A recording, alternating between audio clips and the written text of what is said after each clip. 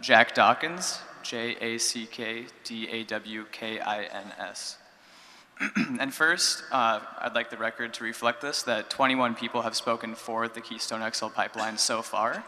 I'm number 74, and all of those people have had direct or indirect ties to the oil and gas industry and have not been Nebraskan landowners, to my knowledge. So I'd like that to be on the record there. Thank you. So I'm 22 years old. I've come to talk about something I often hear, and that is the idea that my generation doesn't care and that we're too complacent.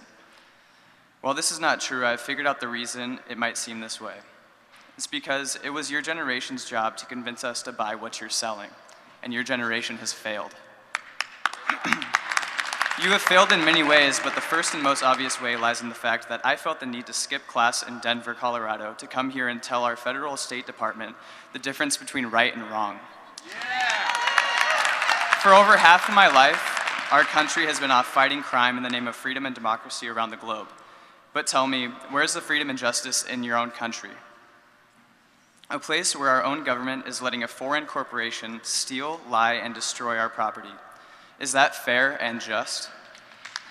What if instead of Trans-Canada doing these things, it was an individual or an individual group?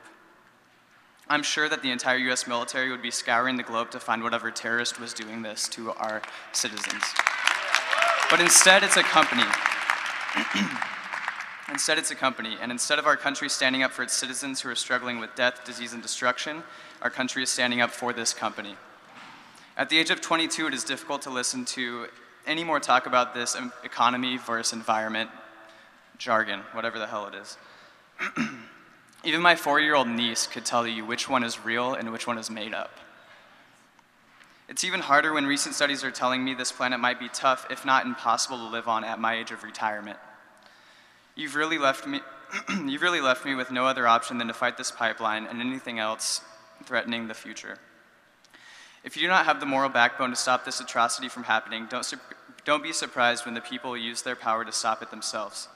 One thing Trans-Canada has neglected to mention is that the southern leg of this pipeline is well behind schedule, less than halfway done as their last report, when originally expected it would be done around this month. The reason is because they have been losing court cases, along with facing 79-year-old grandmothers locking themselves to construction equipment.